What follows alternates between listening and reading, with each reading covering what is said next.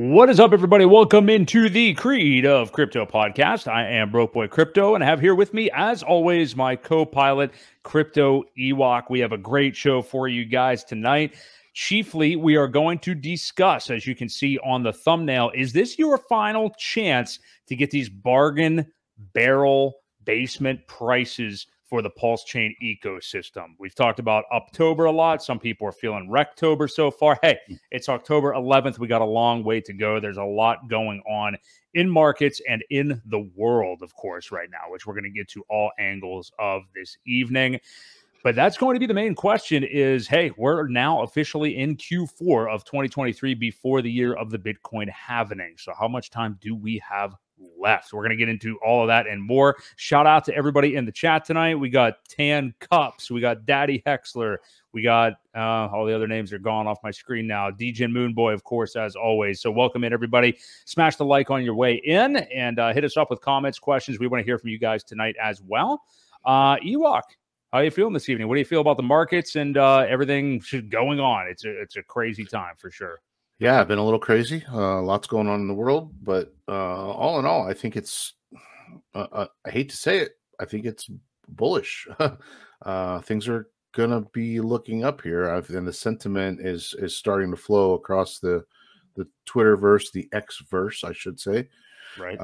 Starting to feel a lot of sentiment, and you know what happens when you get a couple green candles? It propels everybody to kind of try and get in on what they've been forgetting about. So that's right. Yeah, you get a couple green candles, then you get a couple more and a couple more after that. So yeah, for sure. And I am in agreement with you on where I think the market's going to be heading here. Let's actually take a look real quick right now at BTC and ETH. We'll see kind of where we are price wise with everything. So there has been a dip really over the last couple of days. Nothing dramatic necessarily, but Bitcoin sitting at 26.8K right now. We have ETH at 1567. Looking at the PulseChain ecosystem, so we have had a drop down over the last couple of days, but looks like maybe we've hit the bottom of that little drop, and still it hasn't been anywhere near a full retracement to where the lows had previously been. Basically, we have Pulse sitting at 4 zeros and a 4-1. Pulse X we have at 4 zeros and 1085. It's kind of hovered right around there. Hex on a PulseChain is down to that 7.5 tenths of a penny. And eHex has really struggled on this dip. It's down just a touch below or right at that. I mean, it's right in that same range of 0.3 of a penny, basically. But we've seen this dip over the last few days. And, it sucks so much. We might as well just start there as far as price performance, Ewok. Somebody commented this on one of our videos the other day, and I thought the same thing. It was on Friday because I was watching it as well. We had been pumping, if you can remember this far back, at the end of the week last week, and right when Pulse got to that 4 zeros and a 4.8, one of those key levels that we're seeing if it can blast through and get back up over that 50% off discount from the SAC rate, it just got bitch slapped basically back down from there, and people started selling again. Now we've still hung out in the same channel. It's not like a whole new pattern developed or anything like that. But yeah, just that very, very clear resistance. I bought a nice bag of hex, actual hex, on Friday, right at that 8.5, 10, basically another tenth of a penny than where we are right now, because I thought we were maybe going to smash through, because we have been talking about like this is the liftoff coming here, and I thought that was going to be it. Took one on the chin a little bit in the very, very short term, whatever. It's like a 12% dip, but anyway, and I staked it out too, so whatever. But yeah, what do you think about this? Like we still have resistance at that level. How many more times are we going to go up and touch it, and is it going to be even further resistance, do you think, or are we going to smash through that level here? Well, it depends. It depends on how many sellers that are just anxious to get out. As we noticed, I think one of the big sell the other day was from one or two wallets. I'm not seeing it on this chart for some reason, but either way, one of the big sells was from one big wallet. They dumped several billion in one shot, and it got eaten up pretty good. It didn't drop too far, surprisingly. But it's that time of year. Like I said, you're unfortunately, now's the time you want to be DCAing, but you could potentially be somebody's exit liquidity because they want out. So until we wash some of these guys out or get enough big buyers where they say, oh, hang on, I may not want to sell quite yet. That's kind of the breaking point that we're waiting for. So we're getting there. It's close. But it's going to chop around like this for another month or two, hopefully 2 steps forward, maybe 1 step back, 2 steps forward, 1 step back. And before you know it, it'll slowly stair step and people will get left behind and be like, oh shit, I wish I would have bought whenever it was whatever, you know what I mean? So that's kind of where we're at. And it's going to be kind of boring here for a little bit, but DCA. Yeah, and in terms of the liquidated thing, I mean, it's really on such a short time frame anyway. Like I said, I mean, I bought basically right at that key level where I thought we were about to blast through, and then it came back down a little bit. So, I mean, as long as we stay kind of in this channel and over pulse at the quad zeros and a 4, I mean, that is a move up from where we had been previously. The all-time low was the 4 zeros and a 3-3 or something. But you can see just looking at the chart right there. I mean, we have constantly since I can't see the date there. Like, basically mid-September or at the beginning of September, we've kind of just had stair steps here, and you can see it. And now we've got a green candle. That's the daily. It's slow, and it's this is the daily, and this back here was that day you were talking about where it was September or August 26th, and from there you go up a little bit and you pull back, but it's a little bit higher, and you go up a little bit and you pull back and a little bit higher. So hopefully you keep seeing these slightly higher lows and it's slowly the little bit of higher highs, and like I said, before you know it, you're up to 0.005, and then you're taken off again and maybe pull back to this level in here, the 4.5, 4.6 area, and it goes up again. So it's part of the cycle that we're going to see. But again, you always run the risk of catching one of those where it pumps up a little bit right before it pulls back, and you end up being somebody's exit liquidity. Don't forget there's traders out there too. There's new products out there that are buying shorts and placing longs and shorts, and so pulling liquidity for some buys, and they'll put it back in to firm it up a little bit. There's a lot of people playing games, so you got to be aware of that as well. That chart is looking pretty good, though. I mean, that stair stepping up we've seen since the 26th, like you said. And again, Ewok, we mentioned this last week, but I mean, that, when you zoom out even further on that, you obviously see the huge red candle on July 31st. There's not a lot of space in between there because it was such a precipitous drop off. So you're right. I mean, if we close up over that 4 zeros and a 5 and then start taking off after that, I mean, there's not a lot of room there. So it doesn't mean like necessarily have to ape in right now, but I do believe that maybe particularly this month, but this quarter overall, which again is a long time frame, even for crypto, 3 months. I mean, I personally am trying to DCA as heavily as possible right now. So that's just kind of where we are. And there's a lot of things going on, obviously, that we're going to talk about that are extremely serious, that are affecting the whole world, that nobody can deny. We're seeing it everywhere right now. We're going to talk about that and how it is affecting markets and things. But let's just shift to that now. We have other macro stuff with actual economic policy to get to too. But with these international tensions right now, and we're not obviously going to give opinions about what is going on there other than what I think we all agree with, which is that just is all terrible and sucks and is horrible to see. And I guess like if there's anything for me to gripe about, and I shared this with you, Ewok, I saw somebody else tweet about it. I'm sure there's something I can do settings wise just to alleviate this, or who knows, maybe I need to see it. I don't know. But just like to be scrolling through Twitter and, you're expecting to see updates of maybe what's going on here. And I'm seeking some of them out on YouTube and things like that to figure out what's going on. But just to see dead bodies, frankly, just out of nowhere when you're mindlessly just on Twitter is very jarring, unexpected. And it just seems, I'm so conflicted with this because it seems like not appropriate, but it's also like, hey man, this is going on. I don't know. It's such a, one thing I've learned through this and other things like this in the past is to like stay away from having any concrete opinion on anything, and that nobody's necessarily right or wrong. But all I can say is it's extremely jarring to just see that stuff out of nowhere, no warning or anything. You know, and it's just, what do you say? I mean, I'd be lying if I said I didn't do a double take at some of them just to see what is going on. But when it starts to involve kids, that's where it's like, I can't do this. You know, it's hard to do that in the middle of your day. But what are your kind of just reactions to everything you're seeing there now? Obviously, I'm not trying to get you to give opinions on choosing sides. I don't think we're really trying to do that at all. But yeah, what do you think about this scenario, and how could what's happening right now affect markets as a whole? Not just crypto, but just the world, and how all these markets are, as I ask an extremely selfish question.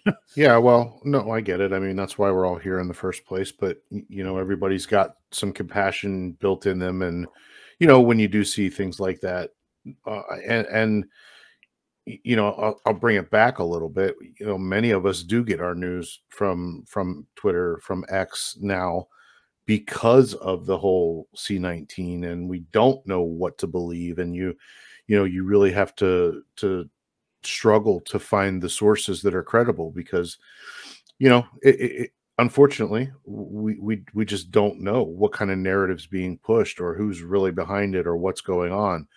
But ultimately, when you see a father carrying his, you know, deceased daughter in his arms, it's heart-wrenching and it's tough. You know, as for who's behind it and whose side you're on, yeah, exactly. I don't know that we want to take a, you know, stand on either of those. That's not why we're here. But again, you know, it's hard because, you know, people play on emotions. Yes. And that's how it works. That's what gets the views. That's what gets the people behind it in the direction that they want you to kind of to be on. So, yeah, it's tough as far as the overall markets. You know, we know historically that war is good for markets. And you can look at any chart after any war. And as far as I'm concerned, it goes to be almost like a well, it's a cycle that unfortunately puts a lot of printing money back into the economy. Now, you know, you got the Halliburtons and the Lockheed Martins and companies like that that are, you know, if you haven't bought any of their stocks, you might want to do that because these could go up, as a Boeing and Raytheon and all of those. So, you know, again, historically, it's like a quantitative easing almost, but don't get too caught up in it, because they'll probably raise rates on us, meanwhile printing money for these wars. All in all, though, I think it's going to be good for the markets. As much as we hate war, it is good for the economy. So, yeah, I mean, that's the warmongering establishment that we live in. It is what it is. I think a lot of people got tired of the rates going on and said, we got to do something. And, you know, I hate to say that, but it's quite the possibility of well, we gotta inject some money in here somehow. So I really think that's what's happening. You never know. But yeah, one thing I agree with you on, and I told you before the show, like you are seeing everywhere, like just looking at different people on Twitter. And I'm not even talking about just like crypto people or just people within Hex or anything like that. But the one common thing I feel like I'm seeing, maybe I'm in a little, you know, silo on social media, but it's just a lot of people echoing exactly what you said, which is like, I want to know more about what's actually going on here, because I think this is this is so visible and so intense. Not that we haven't had another war raging on now for almost 2 years. But this is new, and, you know, a lot of it's breaking right now, and people just don't know where to go to understand what's really happening. And that is such a terrible thing, I think, like that so many people are doubting media sources, but also I'm glad that this many people are waking up and realizing that, like, well, I'm not going to watch Fox News because they're going to tell me this. I'm certainly not going to watch CNN because they're going to tell me this.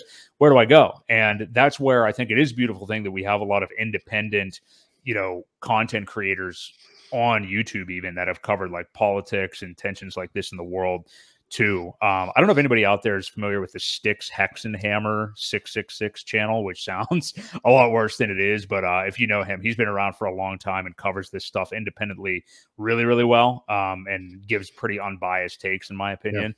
Yeah. So it's been good to kind of follow his coverage of it. But yeah, you got to, in these times, you really have to look for an independent, reliable source. And isn't that a loaded sentence? I mean, it's very hard to do that these days. Yeah, so it is. Yeah. And then you look at what's going on in Ukraine. That's been going on, and I think, you know, I think Ukraine's losing a lot worse than what they say they are.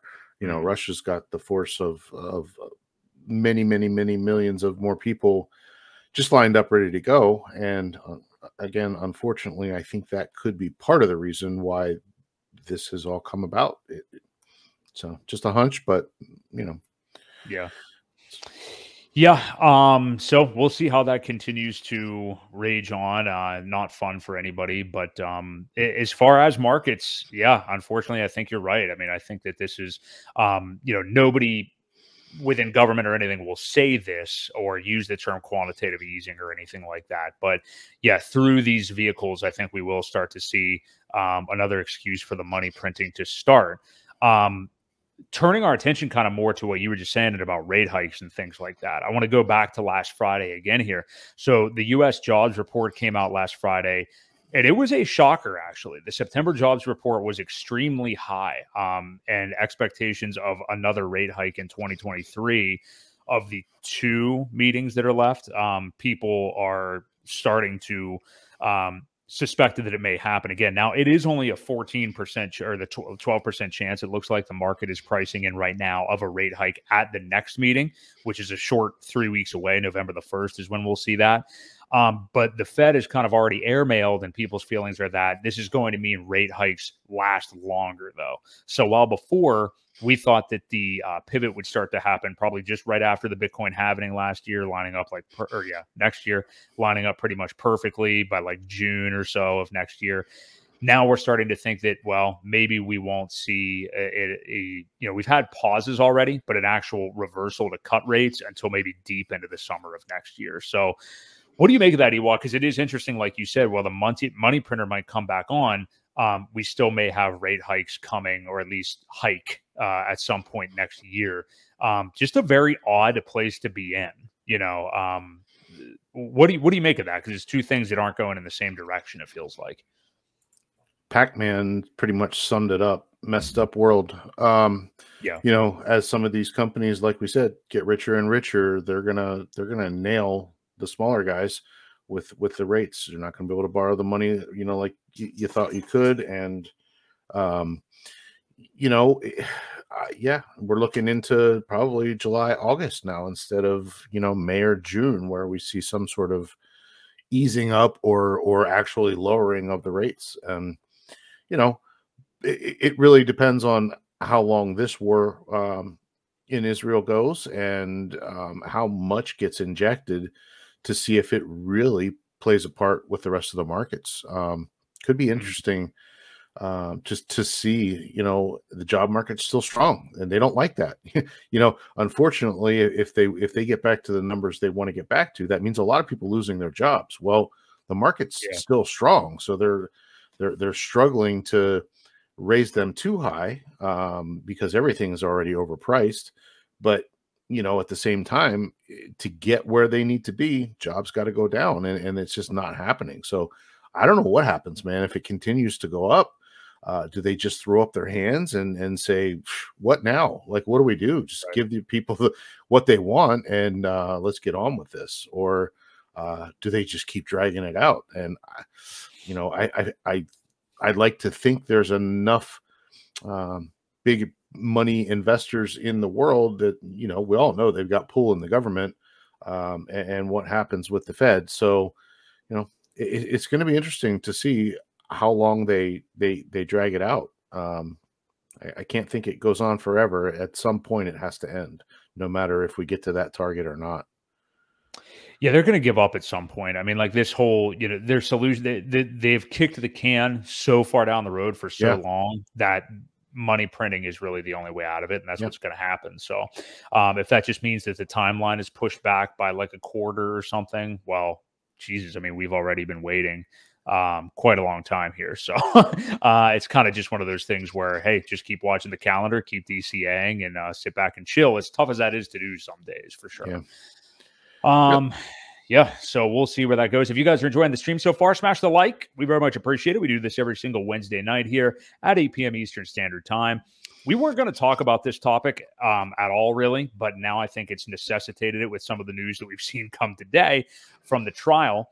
But this SBF case, this has really been something that, you know, people like us in DeFi really don't care about, because these are, you know, talk about different people that have been gone after by the SEC. Here's actual real criminals that do deserve jail time that are on trial right now, but we don't really concern ourselves with them because we don't have anything to do with them.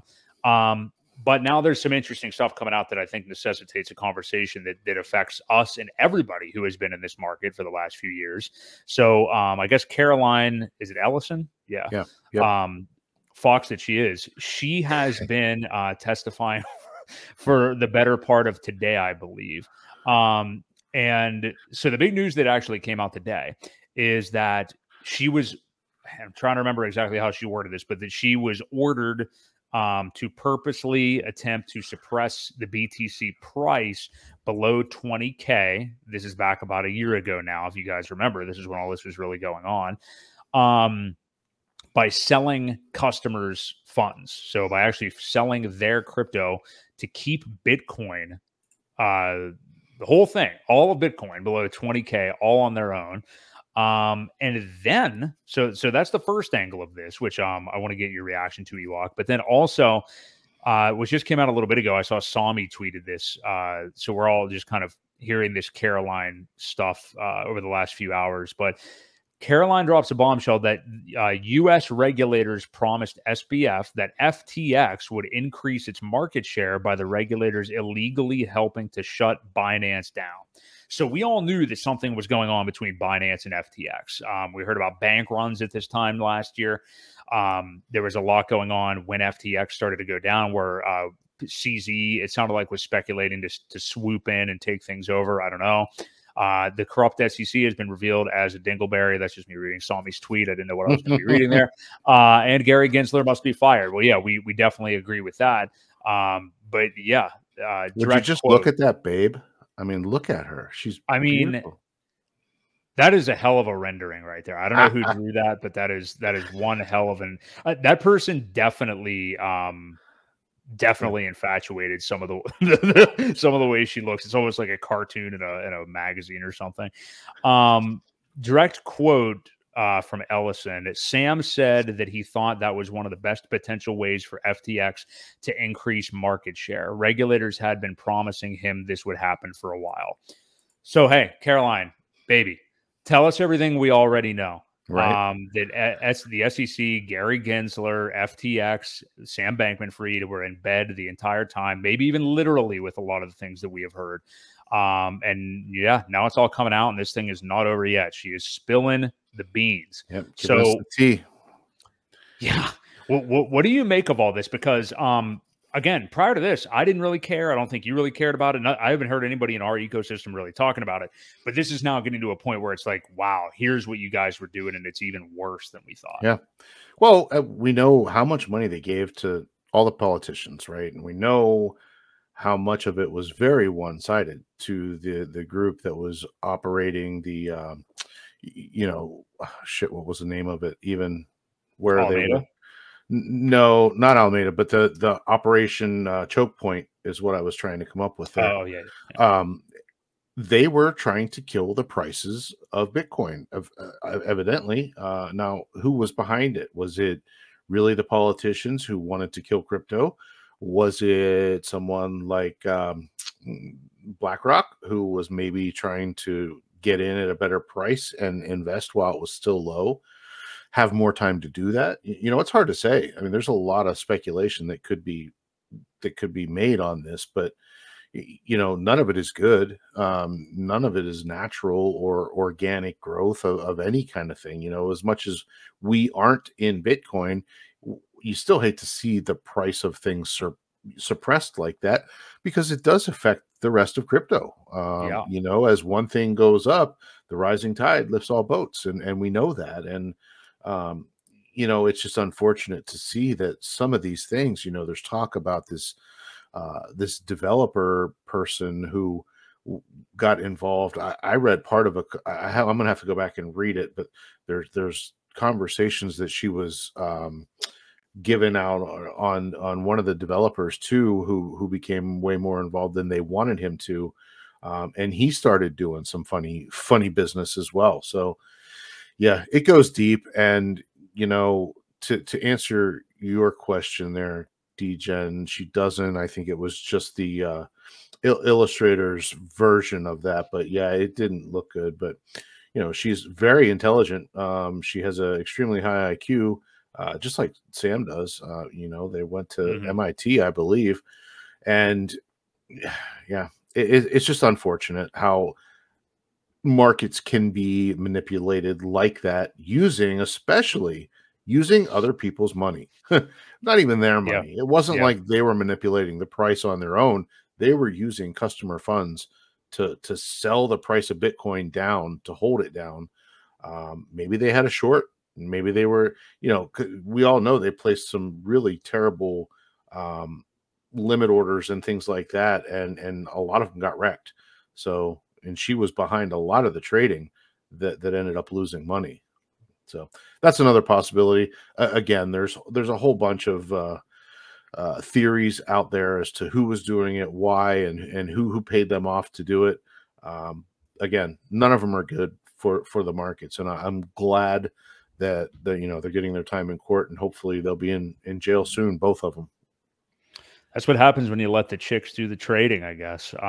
But yeah, definitely a sad situation overall. And I'm glad this is on display at this point. I mean, like, I remember people throughout the rest of earlier this year saying that, oh man, that trial is going to be going on. It's going to be really bearish for crypto, which I always thought was kind of just a BS statement. I mean, how can you know?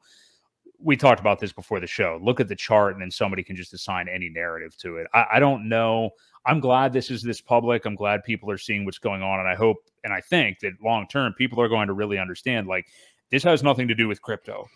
You know, these are not crypto people. These are people that were out to line their own pockets and steal money. It's not DeFi. It's the furthest thing from it. So, yeah, I'm glad we're seeing it for what it is, and, you know, hope that it is a lesson for the next market. Now, yeah, are we going to have, as Mr. Gensler says, hucksters, fraudsters, and whatever other words he has in that clip? Con artists. Con artists.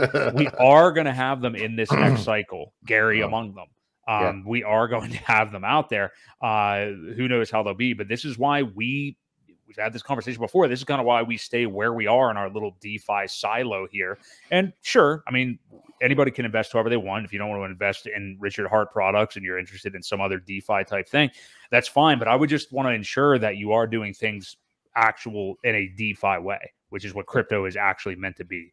Yep. Don't be leaving things on these exchanges. I mean, everybody here knows that by this point. But hey, who knows? Somebody's going to be watching this stream in about 6 months from now when the market's picked back up, and not know what to do. So, you know, get as far away as the middleman as you possibly can.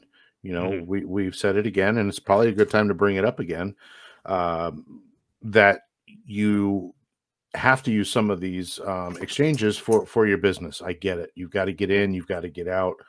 But think of it as like you're going into the ghetto to buy something you probably shouldn't be buying.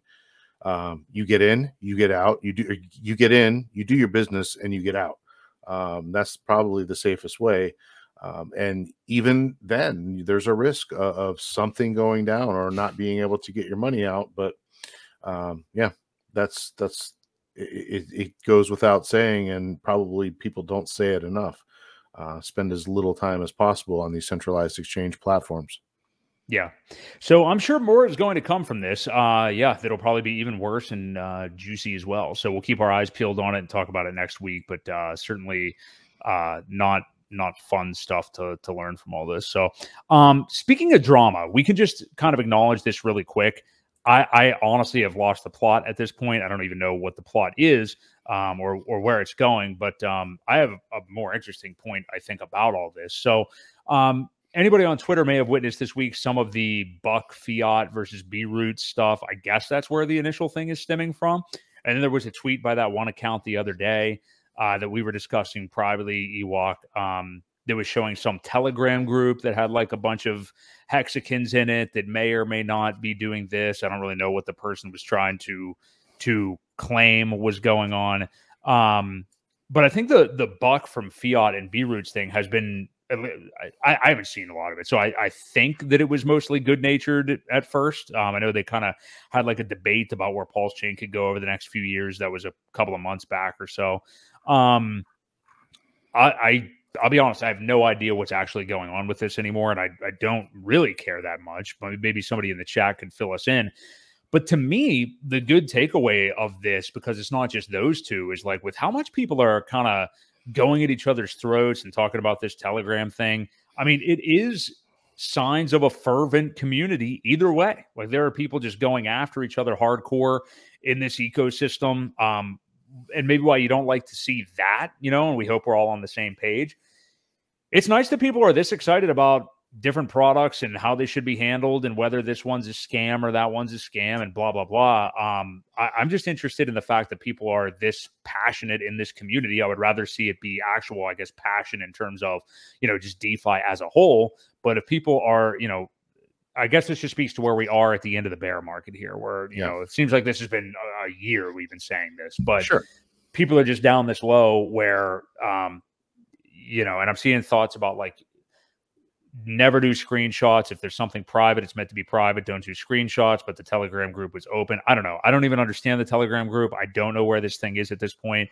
Maybe you can fill us in or know where it is a little bit more, but what do you make of what's been going on here? Yeah, just a bunch of unnecessary drama between B-Roots and Buck. I don't know. Maybe Brizology can chime in here. He's usually into a lot of the behind this, not behind the scenes or whatever, but he follows it pretty closely, a lot closer than I do.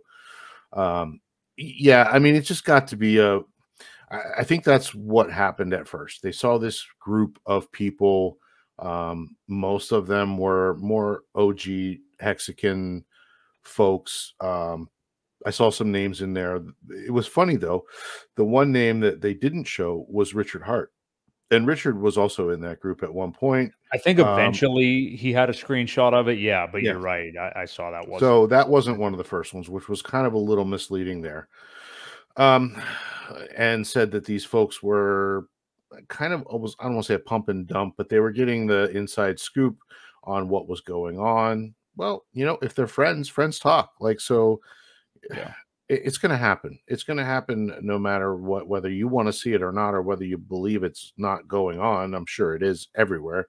In every ecosystem, there are the people in the know. And apparently somebody got their feelings hurt because they weren't probably in the know and felt like maybe they were being taken advantage of, or people were trying to run some sort of pump and dump or whatever it was. Anyway, just, again, unnecessary drama between the two. The last thing that I kind of came across this afternoon was them agreeing to keep each other's names out of each other's mouth. And, you know, Buck did say at one point, hey, man, you got to say that a lot of this shit wasn't true, that, you know, none of that, I guess it was colluding was going on in the back rooms there. That, you know, you made quite a mess for me now to clean up. If you could at least say that, you know, that was all speculation and there's no proof of any of that stuff going on, I would appreciate it.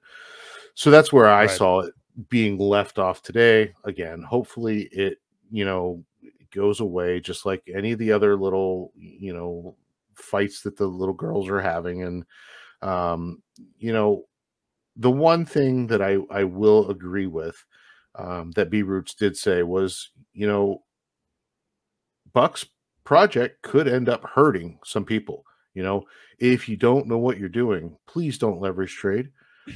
It is a dangerous kind of thing, you know, and you can easily get your bags liquidated if you're not really sure what's going on. So that's all I wanted to say about that. You know, if you know what you're doing and you can use the tool to hedge a bet, You got a big bag and you want to maybe play a short just in case the market goes down to offset it. As long as you know what you're doing and you're not using all your bag, then more power to you. But they are dangerous products for a reason, and somebody is going to end up making money. As far as I know, though, these contracts are kind of locked, and it's the users of the ecosystem that actually make out. So it's not Buck. Buck's not, I mean, he probably owns quite a bit of the token that gets paid whenever somebody gets liquidated. Right. But, anybody can buy into that pool. So, if you want to kind of bet against it and you don't like it, well, then maybe make money off the people that are losing. So there's always a good play and a good way to stay safe, but still make out with some of these products. Liquid loans is going to be the same way. I saw a really cool show last night with Maddie, and they had Walrus on. Oh, yeah. Talking a lot about liquid loans. And there was some people in the chat that were just upset that, Walrus is going to take all your money. And well, first of all, it's a locked code. It's locked code. The only people that can profit from any of this stuff are the people that put their money into the pool that backs the whole product. Again, locked, immutable stuff that just operates based on code. Not any one person that's going to be able to rug pull. So, again, if you're not interested or don't want to take a loan out, well, then put some money into the pool where the people that do get liquidated because they don't know what they're doing, that's where you're going to profit. So, or just stake it. There's plenty of things to do when it comes to these type of things, rather than saying, well, it's new, I should probably try it out. Yeah, that's not a good idea, especially if you don't know what you're doing. You've got to do your research. You've got to know what's going on, and know how easily one candle can really wreck you, and you end up in a really bad spot. So yeah, just some words of wisdom, words of advice for people. The drama does bring out some of these points. It's a long way to get there sometimes, but it does flush out some good advice for people. And unfortunately, like I said, sometimes you got to take a long walk around to get to the point to realize what's actually happening. Yeah. I think the main other thing to take away from this now, too, is that this month, we've talked about it, is going to be great for PulseChain. I mean, we have all these different things launching. Say what you will about Buck. I mean, like, the product's actually being out there and working pretty much before almost anybody else is a good thing. Yeah. And then we're also, as you mentioned, with Walrus, I did watch that stream with Maddie Allen last night. It was about like 2.5 hours, but I thought it was fantastic. It was good to hear all of their thoughts on everything going on in crypto, for sure. But yeah, liquid loans coming out soon. The Fetch Oracle, more important, as importantly. I mean, I think all this stuff is really bullish. And Walrus, I always like his points. He's very good at kind of zooming out on not just the chart, but just kind of like where we're at mentally with everything, and say, look, like this has happened, that has happened, in terms of bad things that have happened with the SEC, which we're going to get to here a little bit in a minute. But hey, all these things are still being built. All those validators are still there. Like, look at the behaviors, not necessarily what the price is today, So yeah, I think those are all great points. And as far as the drama, whatever, I mean, I really haven't been paying attention to it. And, again, my main point, like the fact that there are people this feverish within this ecosystem, I think is good, because you don't have things like this happening in Cardano's world. You don't have things like this happening in Solana's world, a lot of the other L1s and stuff like that. So agree. So.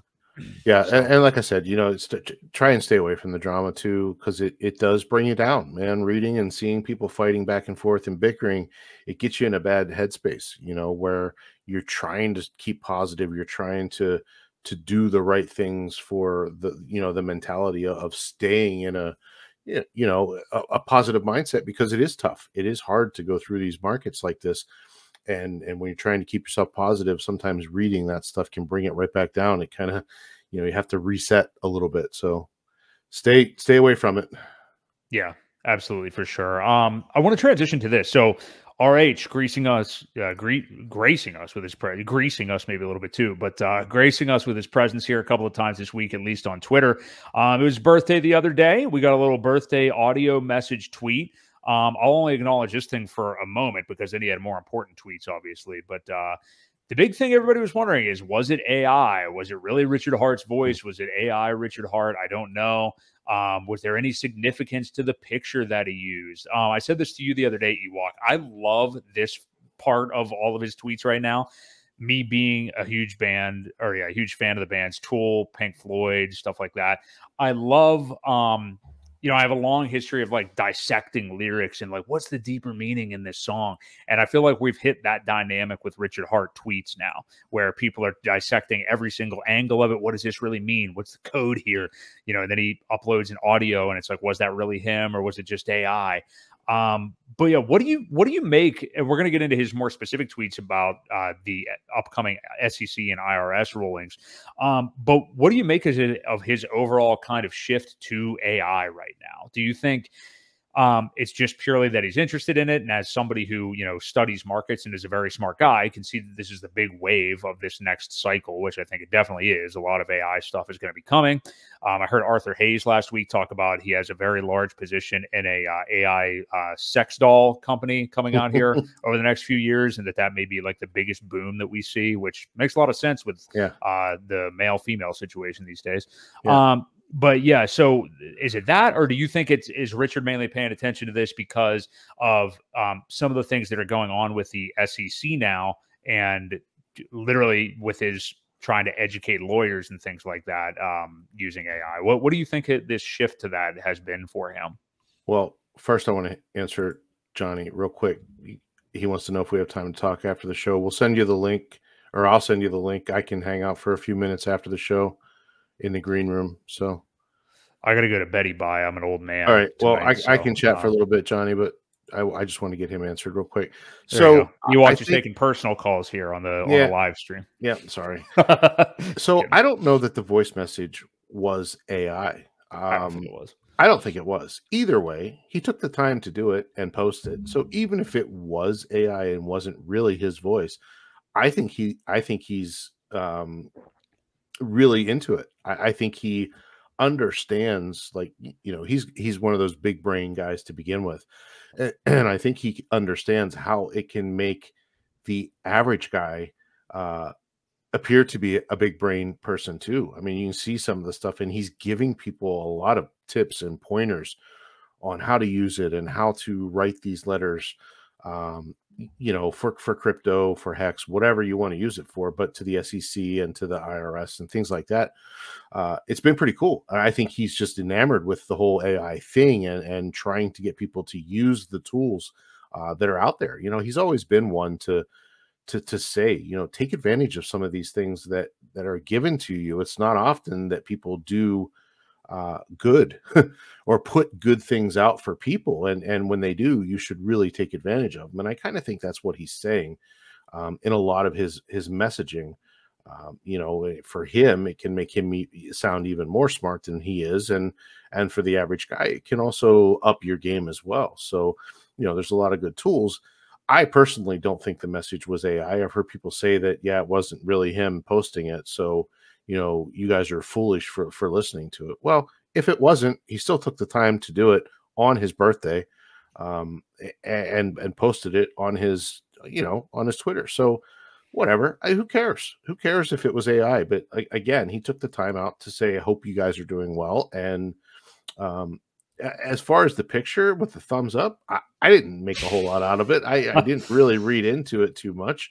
Like you said, you start reading into every little thing now because he's kind of been, hiding in the shadows a little bit. So you got to decrypt things, or a lot of times we make things out of nothing. It could be just as simple as a hello, I'm thinking about you guys. Hope everyone's doing good. Thanks for all the birthday wishes. He can't say that because you know what? Richard doesn't read messages. So I think that was a way of him saying, kind of, thanks for all the birthday wishes that I really don't read. That was my take on it. And that's kind of what I decoded it to be, because, Richard doesn't read messages. He doesn't read the newspaper. He doesn't read anything. So, just wanted to reach out and say hello. I think that's all it was. Yeah, I'm sure it was just, he probably did imagine that people were wishing him happy birthday and stuff like that, and wants to connect in whatever way he can during this time. You know, I think it's kind of similar to, I mentioned a couple of weeks ago when we were on with Rags, his message at the premiere of the film that he did in Miami. I think that was kind of a similar thing. Just wanted to show appreciation for everybody. And I think that's one thing that gets lost sometimes. Well, it certainly is lost to people who don't, commonly follow RH or isn't really involved in this ecosystem, is I don't think those people really know how much he does care about the people that are interested in him and his products and stuff like that. Absolutely. He appears very genuine to me. So, more importantly, with his tweets the last couple of days. So he was banging on this drum a couple of weeks ago, talking about these upcoming decisions from the SEC and the IRS on 2 separate issues. He tweeted about them, which I bookmarked here again the other day, essentially saying that I think there's 20 days left in each one of here. I'm already on my bookmarks. 20 days left in 2 of these. So the SEC Federal Register and then the IRS one. The SEC is the comment period. They open back up, but you can still, they closed it, but you can still leave comments for it. And then the IRS one as well. I submitted for both of these. I think a lot of people within the ecosystem did. The IRS one is the gross proceeds and basis reporting by brokers and determination of amount realized and basis for digital asset transactions. So you can read the summary. It's a bit of a mouthful. And then the SEC one is actually titled Safeguarding Advisory Client Assets, Reopening of Comment Period, which is what they're doing right now. So you can check both of those out. And then Richard goes on to give you ways to make substantive comments using a couple of different AI tools. I prefer the Bing one, but the Claude.ai one is out there as well. This has kind of caused other people to throw out the examples of what they are submitting for each one of those. October 30th is the deadline for both. I thought it was very interesting, and I pointed this out to you, Ewok, that in his right after that tweet, he backed it up with right here. So lawyers proposed rule comments. And then he goes down with 8 bullet points about dealing with this SEC one. He says, what if classes taught at MIT by Gary Gensler with a link to the course were inducements and instructions on how to exchange value? Is this unclean hands? I thought that was a very interesting bullet point of the ones that he had on here. So, what do you make of him going back to this? I love that he's kind of summoning people to say, hey, get in there, make your voice heard, let them know what's going on. And, it's kind of like a preparatory step of say, hey, this is the kind of stuff you're going to be up against, and this is what lawyers will have to say. So have an army of DeFi folks coming after them. So, what do you make of this? And, go ahead. Well, yeah, I mean, like I said, I think it allows the average guy to be able to sound very intelligent, almost lawyer speak, and participate. And I think everybody should. If you haven't, you really should. I started to make one. I haven't sent it yet, but I've been kind of working on it when I get a chance. And I will get it in before the deadline. But, you get to see a lot of these people's examples that they've sent, the things that mean a lot to them. And it could mean anything to you. You don't have to use any of the examples. Just use it and have it well written for you. But yeah, using Gensler's own words against him I love it. I think it's awesome how, hey, this is the class that you taught people. And now we're saying that there's, the clarity has really gone away. What you said last week doesn't match up with that at all. So which is it? The one you taught in the class at MIT, or what you're saying here on the stand because you're kind of protecting your ass kind of thing. So I love it. I love the dig. But yeah, I really think that as many people should participate as they can. And not even just a dig. I mean, it's literally pointing out the hypocrisy of Gensler, which we're all, of course, aware of. But it's like, how can you come out here going after all these things now when you have literally taught an entire college course on this saying the opposite? There's video we've all seen of him calling Ethereum a commodity already from years ago. So, I mean, we know the guy's corrupt. We know the SEC. I don't know if every single one of the people there is corrupt, but hey, guilty by association in this case. So, Well, they haven't done anything about it. So as far as I'm concerned, they're all guilty. Yeah, and they've taken L after L after L when it comes to crypto. I don't think we're going to see anything different in this case. So, yeah, so if you guys have not gotten in there, and I'll go ahead and just leave the links for both of them in there. Not that you necessarily need them from me, since Richard Hart actually tweeted them out, but I'll throw the IRS one and the SEC one in there. But yeah, look at some examples from some other folks. If you want to be as lazy about it as just kind of reading somebody else's, trying to understand it, you can. I love using these AI tools. I mean, you could literally just go in there and say, hey, paraphrase this for me, please, and do a copy paste. I would still go over it, make sure you understand the information. I was talking to somebody I know who's a college professor about this kind of stuff earlier today, and that isn't as well versed in using some of these AI tools yet. And they were just like, I know these kids are turning in AI stuff right now. Yeah. Like, what am I supposed to do? And I'm like, yeah, they are. Well, I don't know. I mean, this generation seems to be pretty like a lot dumber than ours right now, but they are young. So there's some smart ones out there. So the ones that are using it are definitely taking advantage of it. They should be. And but what they should do is the same thing I'm saying here is like, don't just let it spit something out and be like, okay, copy paste, throw it in. I mean, like, understand the information and you know, what it spit out may have errors, of course. So, you know, make sure you understand that too. But it's a hell of a tool. Yeah. Yeah. You definitely have to proofread it and look over it. And you can even ask it to make some changes to kind of fit your personality too. If you don't like how it's wording things, say a little bit less lawyer speak, rewrite this a little bit less legal stance. And it'll do it. It's pretty crazy. I used it one time. My daughter we went on a trip during school, and I needed some sort of educational paper writing why we were missing school. And so I had AI do it. It was pretty cool. You know, it spit it out, gave all the reasons and the different things that you could learn educationally from this place that we went to. Listed them. It was great. It was pretty awesome. That's a really good way to use it. Yeah. Because you don't want, you know, you feel like, well, they're going to think I'm bullshitting or something like that. Right. Like, it just, but at the very least, you know, it spits out the facts, and that hard to argue with facts. Even if you don't, again, like the way that it says it necessarily, you can kind of you it up a little bit and add in, you know, ways you would say some things. So, yeah, it's pretty sweet. And really, it's not that far off from like just Googling stuff. You know, I'm noticing with, I mean, it gives you even more, but it's making me realize it's like, well, we've been Googling stuff for how many years now? You know, it's kind of like doing that, but just getting it even more curated for what you're looking for. So, yeah, I think college will be obsolete, which is fine with me. It's about time, really. What do we got here from D'Artagnan 8? Thanks for the super chat. Hex, Pulse, PulseX. Which of the three will pump the hardest this bull run? Collect them all first. Well, hey, I mean, I own all of them equally, and I have been DCAing into all of them equally. So that's a tough one. I mean, I would say my guess, you know, obviously not financial advice. I'm just throwing something out into the wind here. But I think that of the three, if you want to combine the hexes and then just have each of the other ones, I think Pulse will be the one that will pump the most this cycle.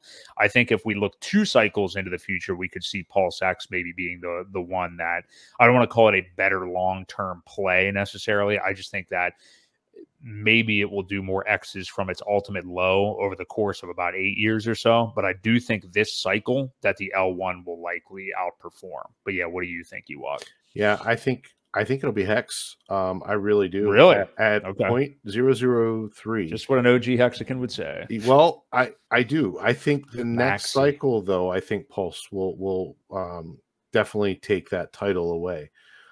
Only because this is Hex's second cycle.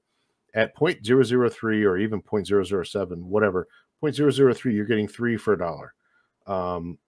At a penny, you've 3x'd. At a nickel, you've 15x'd.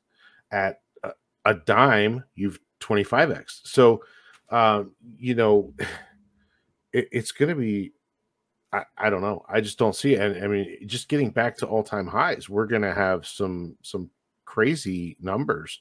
As far as X's go, I think Hex still pumps the hardest, and I think enough people find it in time by coming to this ecosystem and realizing that Hex is still the store of value. I just but no financial advice, none. That's just my opinion. Nice. Yeah, but yeah, I do think Pulse will probably pump the most this coming cycle. Ewok, obviously being a hex maxi as he is going to say hex. So we'll see. I mean, that's why, nobody knows the answers to this. That's why I just own them all equally. Well, he wanted us to get our crystal ball out, which, Naga has the only crystal ball that I know. So, and I think it's broken as far as I know. Well, I think he's on, I forget, is it Tropa, a godsend, and I'm going to sell all my PulseChain for a Tropa, or is it a scam, or, because Naga Bo, I've seen, it seems like saying, doing a 180 a couple times. Yeah, he's all over the place. I think he's just kind of covered all bases, and depending on what week it is and which casino he lost at exactly. You sell this information to this side, sell this information to the other side, and you don't let the other ones know. I know the game. Yeah. So anyway, really interesting stuff from RH this week. So for sure, if you guys have time, which, hey, didn't take me that long, 5 minutes or so, to submit comments for both of those. Martin von Wundergas. Shout out. Go say hi to Sami and KDP over there for us whenever you get a chance. Okay. So those guys. Yeah. So, if you guys are still here, we still got about 20 minutes left. Smash the like. We appreciate you guys joining us tonight. We have an active chat. There's Philly. Phillies are dominating the Braves again tonight. They're up 2-1 after this win tonight. What does he say here? What's he got for us? He says, how about the hex to hex ratio? Say 0.1 total. Do you think E-hex 1 penny to 2 penny and P-hex 8 cents to 9 cents? No. I think a pretty big disparity there. Yeah, I think it closes in. I don't think you're going to be that far off. Again, just an opinion, but I think it. The higher it gets, the ratio could pull a little tighter. I think if you see something maybe at 20 cents to 15 cents, I think it could keep up that way as it increases. I don't think you're going to see it though at like what you're looking at, like eight times, between 4 and 8 times higher, and that's a hell of a ratio to break, especially with the way liquidity is bonded now. I don't see it really going in the opposite direction, only because it's a self correcting system.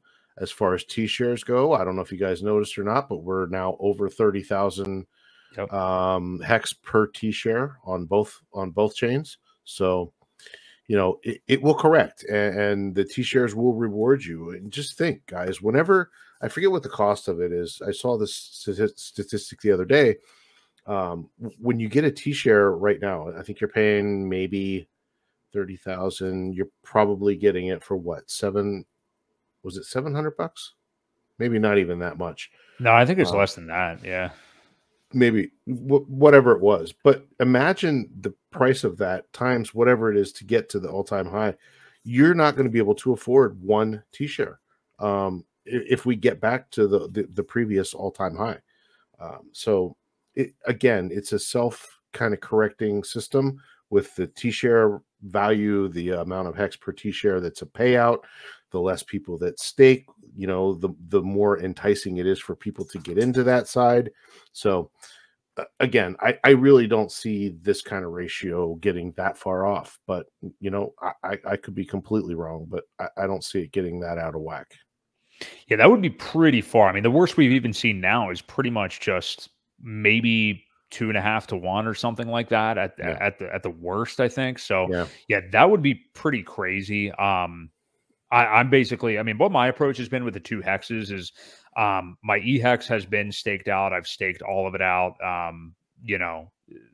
As soon as the split happened, basically any that I had liquid, I even staked out just for a year.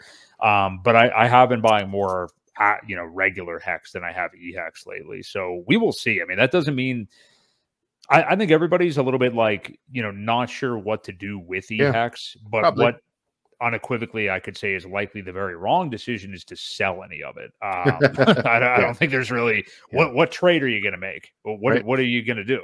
That's why I just staked it all. So, well, I think honestly, a good thing to do with it was what we talked about on the last show, and that was get into the base, pool with your hex. It stakes it for you. You can redeem it for whatever the hex is worth, and you don't have to pay those crazy Ethereum fees to end a stake. So, that was a good thing to do. Just holding on to it liquid is a good thing to do. But you're right, selling it is probably a bad thing to do right now, especially. Not saying when we start making some gains that you shouldn't DCA out as well. It's just as important to DCA in as it is to DCA out. So, yeah. Let's I want to get to this real quick, and then we'll get to some more questions because we have a lot in the chat tonight. So we'll get to you guys in just a second. I want to hit, this was our main topic. We haven't even talked about it really yet. So you guys are kind of leading us into it anyway. But again, we may very well be entering right now the final quarter to buy at these kind of prices. It's Q4 of 2023, the year before the Bitcoin happening.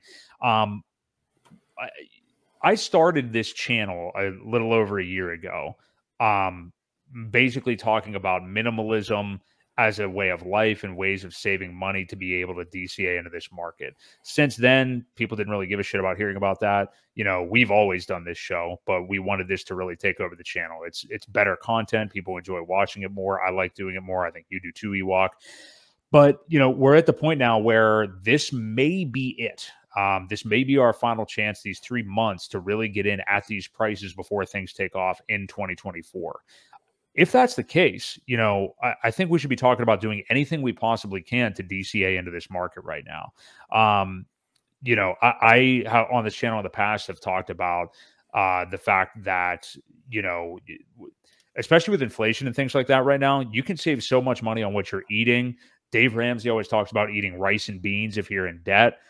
People will roll their eyes at that and be like, oh, I'm not going to sacrifice my lifestyle. Why the hell not? I mean, if you are down right now and you have asymmetric opportunities at some of the prices of your favorite cryptos right now, we should remember that like any $500 investment in something that you think is good, that is going to go up with with a 30x is $15,000, like in under 2 years. So $500 to $15,000. I think it's good to think of that when you're DCAing into this market right now, to realize like, man, if I have any spare change laying around, if there's anything I can sell around the house, if I can lower some utility bills or something like that, if I can get a second job, get a pay raise, whatever it is, like any have a yard sale. Yeah.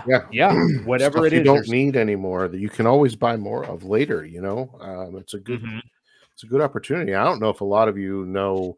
I haven't seen him in our chat. He hasn't really made an appearance, but Hexdeck 16. His story is he used to clean and detail cars. He would find loose change all the time, and that's what he pretty much invested from the beginning, was his loose change that he had collected from cleaning cars and things like that.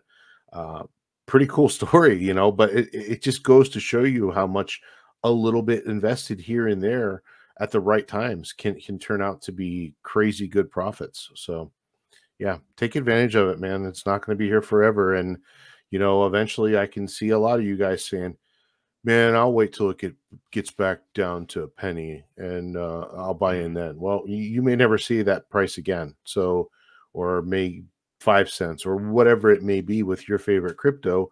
It could be XRP and you're saying, well, I'm going to wait for it to get down to 10 cents.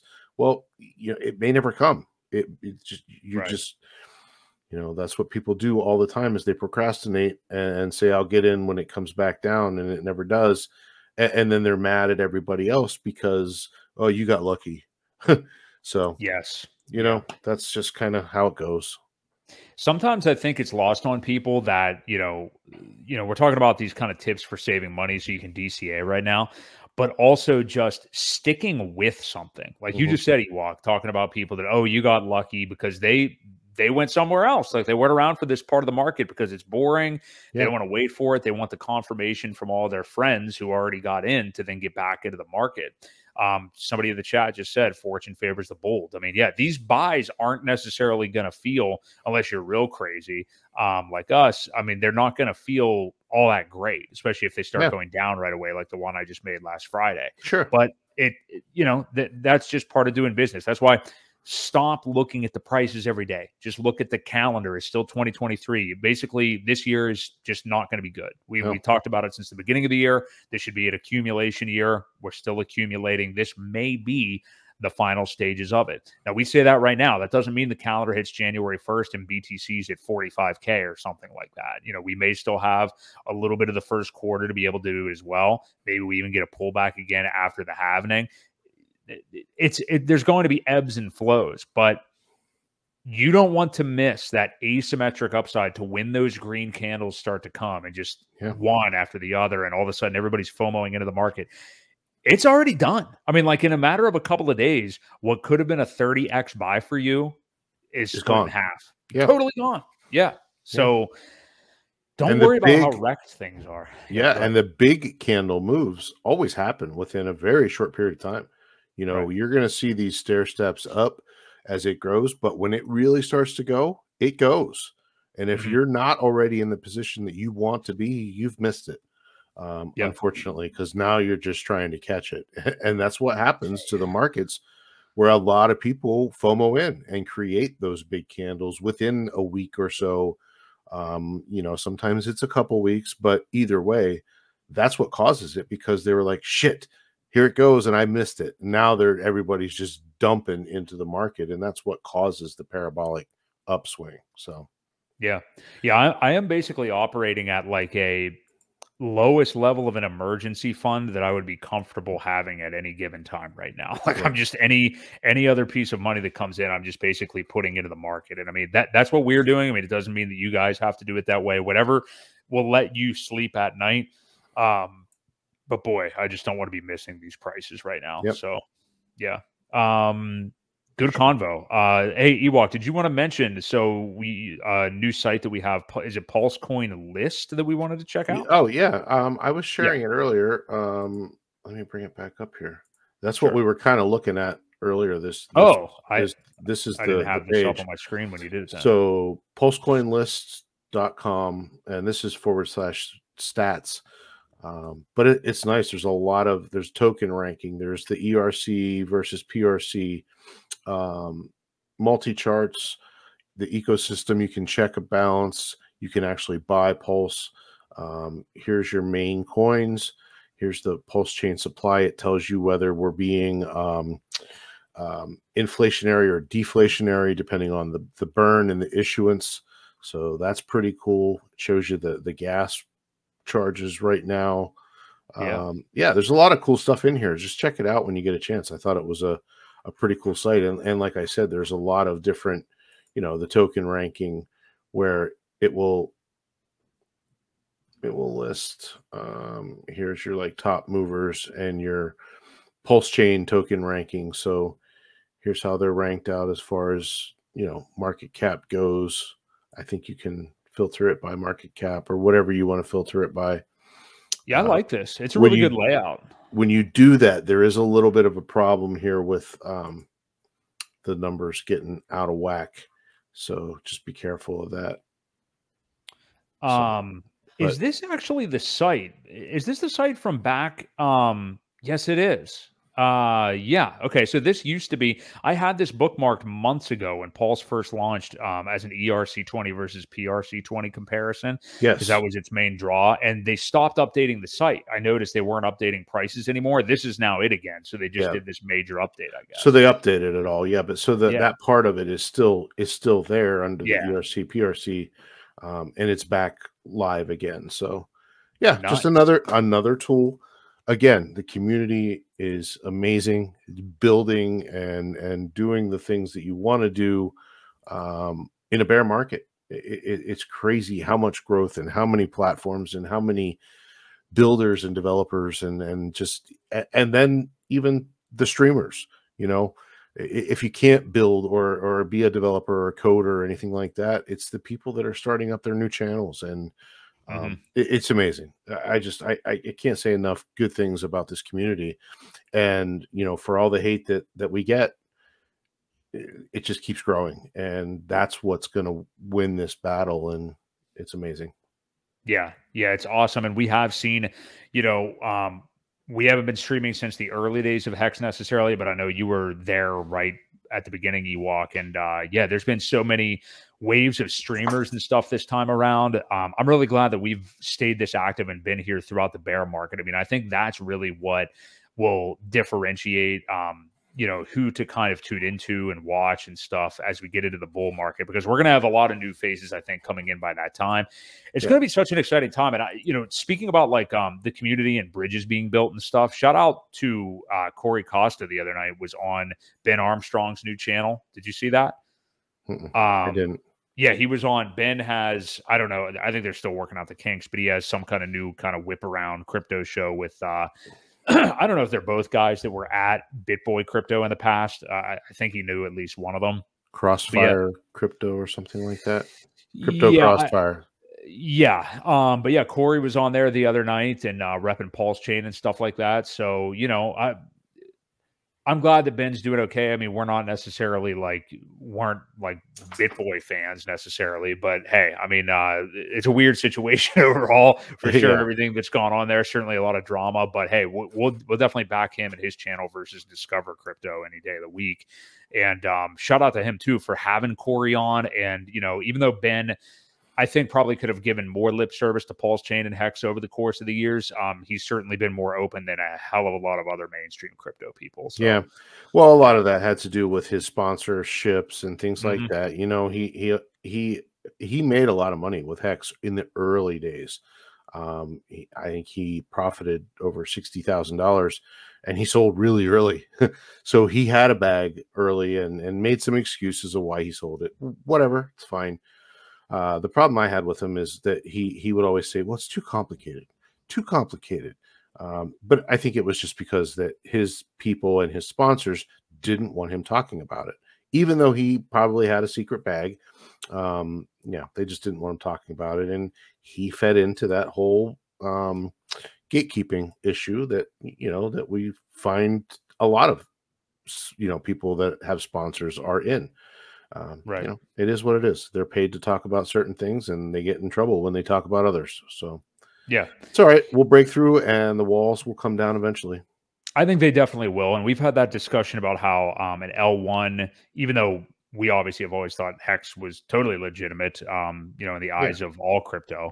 But, you know, I think having an L1 and a DEX and all that stuff from Richard now, I think that some of these big channels, they probably never will. The Banklesses of the world and the, I mean, they're total garbage. But, you know, with some people, I think that'll bring more credibility in their eyes and they might have to actually acknowledge it. But hey, if you want to just keep being dumped on by Optimism and Arbitrum and stuff like that and cover all these other layer 1s and 2s and stuff and not PulseChain, that's totally fine. I mean, we're actually starting from the bottom. You know, not that we don't get dumped on, you know, I mean, clearly, I mean, that has happened by people that had bigger bags and stuff, but at least we know there wasn't like all these hidden seed rounds that we weren't privy to. And, you know, at some point they're just going to be unlocked and dumped on our heads. So, you know, there's that anyway. So, yep, for sure.